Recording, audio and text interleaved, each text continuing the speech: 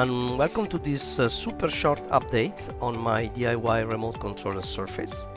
As you can see, I have implemented my custom board, meaning that I have set the whole surface on the new custom board. Well, operatively, this means that I have transposed, that I've migrated from the Nucleo board implementation. Nucleo board is the one that I use for the prototypation, to my custom board. Everything is working fine, as you can see. And however, as you might guess, there is a problem. The problem is that the set of the wiring on the custom board is a real mess. Why this?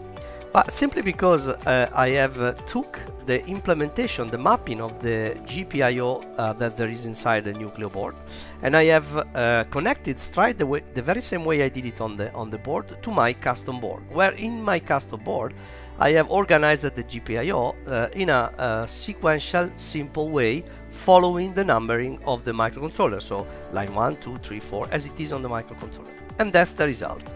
This is because the organization of the GPIO mapping inside the Nucleo board is quite fancy. To the best of my understanding, this is the result of the match, the fit of the ST headers together with the Arduino headers, and finally together with the connectivity of the microcontrollers itself. If you transpose this into a sequential numbering, the one of my custom board, this is the result. So clearly I cannot work like this because it's too messy and it's substantially unreadable and unmanageable. So this means that I will have to rearrange it according to the setup of my custom board, which is something that I didn't forecast to do, and I'm not very happy to do because it will take some time. And however, I think it will be a good investment because even setting up the PCB when I will be designing it